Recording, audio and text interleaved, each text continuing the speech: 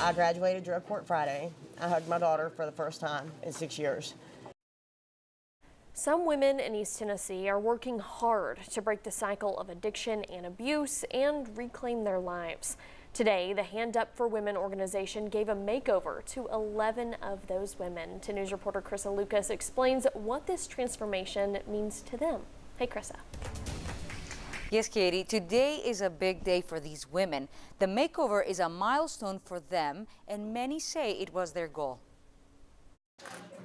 Lynn Wiley struggled with addiction for nearly 20 years. I had lost everything, my kids, my home. She says she really wanted out, so she got into a recovery program for the last couple of years. It takes a lot of strength. Today, Wiley is one of the women who's getting a makeover. The Hand Up for Women is a nonprofit organization in East Tennessee that helps women battling with addiction, abuse, and despair. To me, it's really just a blessing, like who I wanted to be for so long and struggled to come back to. The organization has a class that helps women from different backgrounds. The instructor says in their first class they learn how to overcome fear.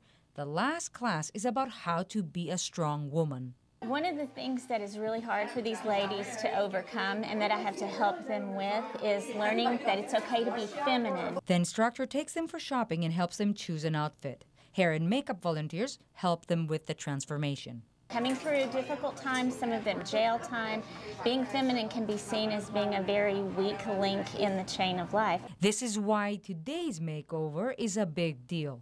I feel absolutely amazing. I've never had nothing like this happen to me before. Right now, like as I look in the mirror, I don't even know who it is I'm looking at. I feel spoiled, pampered. Wiley says she wants to go back to school and study social studies. A couple of women I spoke to also plan to give back when they complete the program, and they want to help others overcome their struggles. Katie, back to you.